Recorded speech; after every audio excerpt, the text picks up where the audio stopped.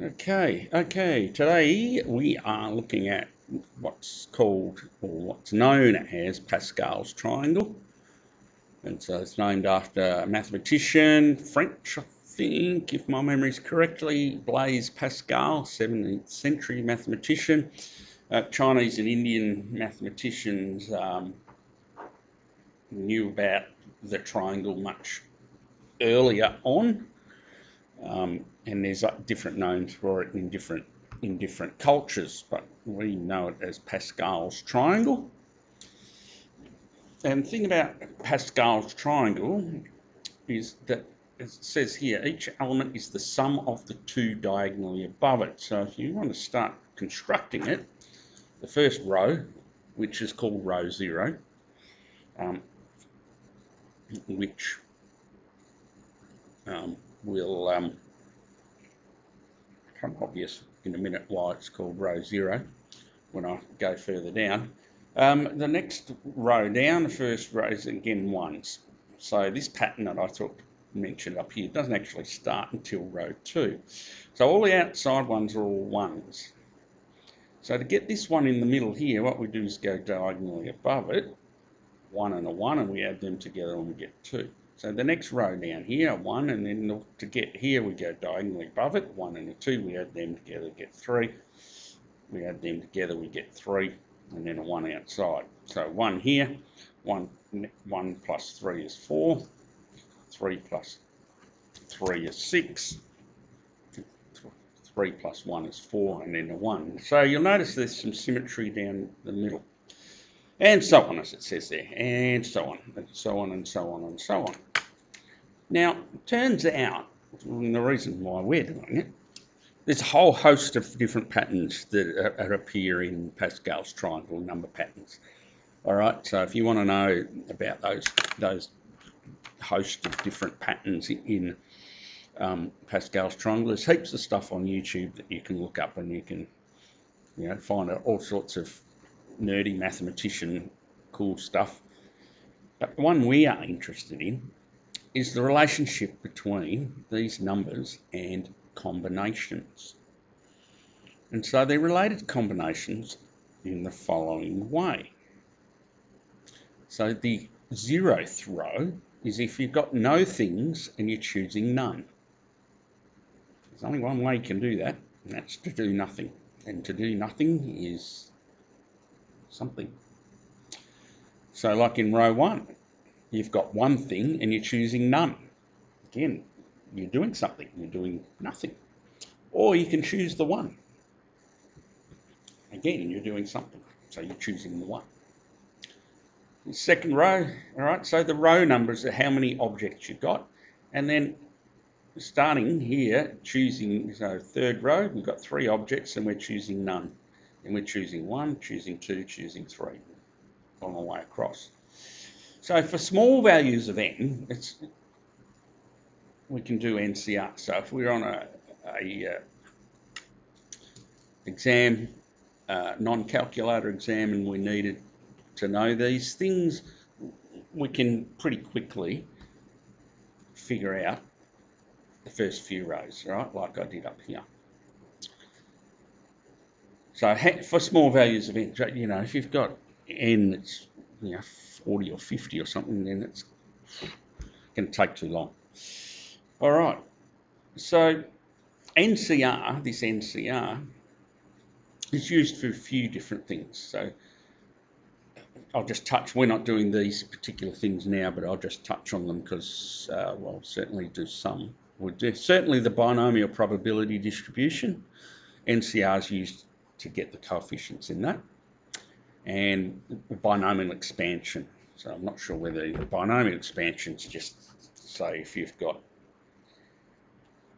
x plus a to the power of n, there's a theorem called the binomial expansion theorem that allows you to write out what that expansion would be without having to actually do all those multiplications. And so this NCR is used to get the coefficients of the terms.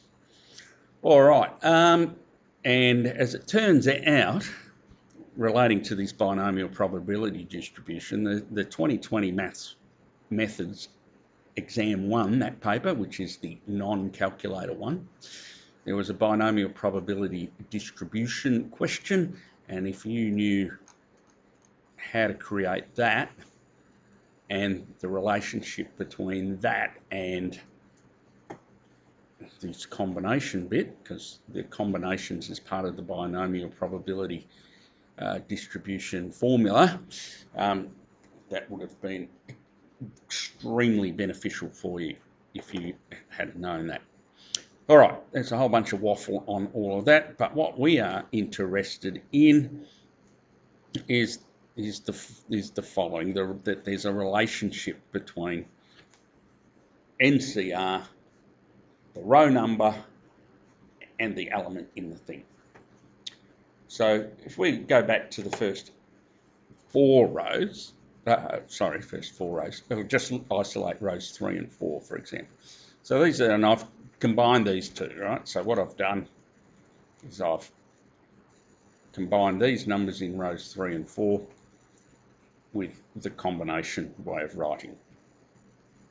So row 3, 3 objects, how many are choosing none? How many ways is there to do that? 1. 3 objects, choose 1, how many different ways is there to do that? 3. So then this one down here, 1 plus 3 is 4. Now, what you notice though, is that this one here, 4C1, it's 3C0 plus 3C1.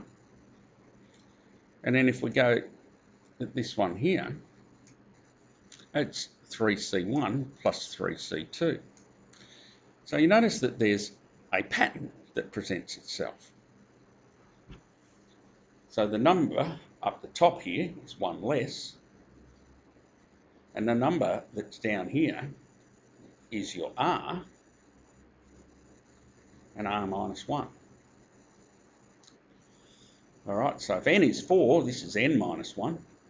If R is 1, this is R minus 1, and that's R. So here's the pattern: NCR is N minus 1 CR minus 1 plus N minus 1 CR. And sometimes this is referred to as Pascal's rule.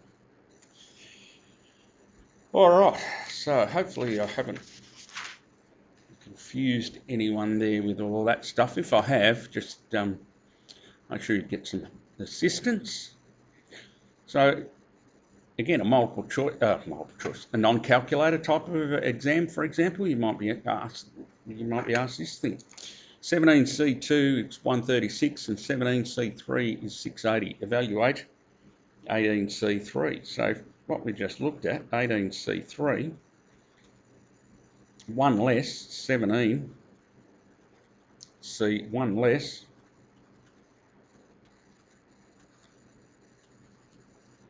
is that. And now we've been given these ones, 136 and 680, and then when we add those together, you get 816. All right. Okay, this next question, in my mind, is a little bit of a weird question, but anyway, we will go through it because I asked a couple of times in the book. It says, write down the n equals 6 row of Pascal's triangle and state the value of C6C3. So from earlier, our row 4 is this one. So that's when n equals 4, n equals 5. Start with 1 outside, plus 10, 10, 5, and a 1. N equals 6. Start with the 1 outside, add those two together, add those two together. All right, diagonal one up, add those two together. And remember, of course, there's symmetrical. All right, so there's our n equals 6 row. State the value of 6C3. So remember, this one, the first one is the way that we're choosing none. All right, so that's 6C none. 6C1, 6C2, and 6C3. So it's actually the fourth element, because we're choosing, there's four options. Choose none, choose one, choose two, choose three, and that's the one we're after. So 6C3 is 20. All right, so the next bit that we're looking at here in Pascal's triangle is subsets of a set. So here we go. So suppose your friend says they've got 5 books to give away and you can take any you want. How many possible selections? So you can take any you want. You don't have to take any if you don't want. You can take all 5 of them. You can take 3 of them. All right. So they will be what we would refer to as the subsets of the set. So we've got 5 things. It's the whole set. How many you take would be a subset. You take 1. That's a subset of 5, and so on. All right. So that's what we're up to. So how can we do it? All right. There's two approaches.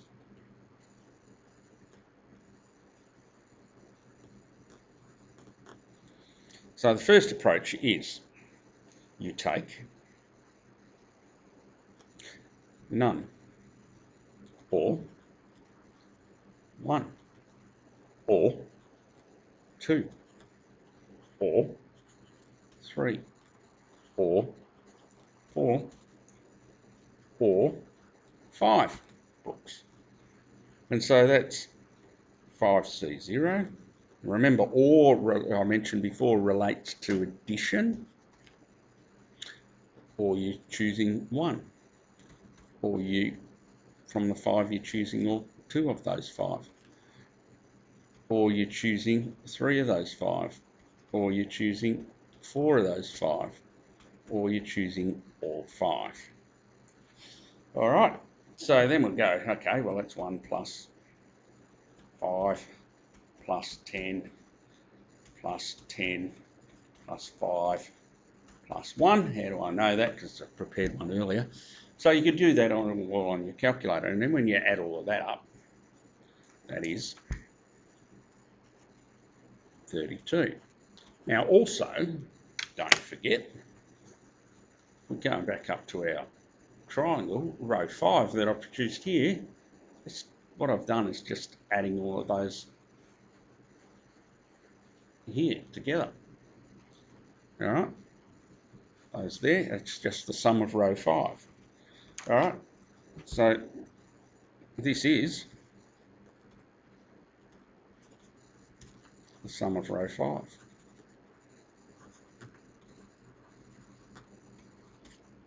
Elements. Okay, so there you go. So there's one way that you can do it. The second way that you can do it is like this. We can say, all right, for each book,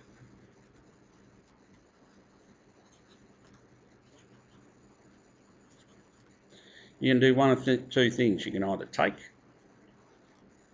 or leave. So there's 2 options. So if I create some boxes, and because there's 5 books, I'll create 5 boxes. And so with this book here, I can either take it or I can leave it. So I've got 2 options. For this second book, I can either take it or leave it. Third, same thing, take it or leave it. Fourth, take it or leave it. And the last book, I can either take it or leave it. And so, of course, we have there, what we would have is 2 times 2 times 2 times 2 times 2, which is 2 to the 5, which is 32, which is same as what we got in part 1. Handy that's the same. So 2 different approaches. So if we consider the different selections as subsets of the whole, we can say that a set size n has 2 to the n subsets. All right. So 2 to the n subsets, including the empty set and the set itself, which means that you don't take any or you take all of them. All right, and there was a thing that I didn't put in there. I had in my notes that I didn't put in here. Well, there you go. That's quite interesting. So what I had in my notes was this, that NC0 plus NC1 plus all the way up to NCN is equal to 2 to the n. Is what I had in my notes. All right, so sum of the numbers on row n of Pascal's triangle is 2 to the n, which of course is the subsets. All right, so example here, a friend has 6 books and says you can take any number. How many are possible if you take at least 1 book? So here we've got a restriction. So we take at least 1. So first of all, there's 6 books, so n equals 6 for a start. So what have we got? So we want to take greater than or equal to 1. So the way I'm going to look at that is, because I've got to add, if I take 1, if I take 2, I've got to work all those out and add them up. So what I can do is I can say, well, let's take all minus when I take none. Take no books. Because all of them, remember, is the sum of that row, row 6, and the sum of row 6, because n equals 6, is 2 to the 6. Minus, of course, that first one when we don't take any. All right, if I shoot back up here to row 6, up here. All right, so all of them is when we add all of that up, but we don't want that one. So we're wanting these ones. So add all of those, take that one away. So often, I've used that strategy a couple of times, and often that's a good way of looking at things. If you want greater than or equal just about everything, it's often less work if you do all minus. All right, so 2 to the 6 is 64. Take 1, there's 63 different possible selections that you can take. All right, last example. So how many subsets of the numbers 1, 2, all the way to 10 have at least 2 elements? All right. So n equals 10. So we're looking at greater than or equal to 2 elements. So what I'm going to say is I'm going to say, well, that's the same as all minus known minus 1. All right, so all of them, because n is 2 to the n. Remember, we're adding 2 to the n, 2 to the 10. Remember, we're adding that 10th row all together. And so none is if you've got 10 and you don't choose any. 1 is if you've got 10 and you're choosing 1. All right, 2 to the 10 is 1,024. And there's one way you can do that and 10 ways you can do that. So when you take all of that away, excuse me, you get 1,013 different subsets of those 10 numbers, which have got at least 2 numbers, 2 of those 10 in it. So you could have, so how many groups of 2 numbers could you get from those 10? How many groups of 3? And so on. Add all them together. There's total 1,013 different groups of numbers or sets of numbers, subsets of numbers of all of those particular ones. All right, so have a go at the practice questions on those things. And if you need assistance, make sure you reach out and get it. And as always, have fun.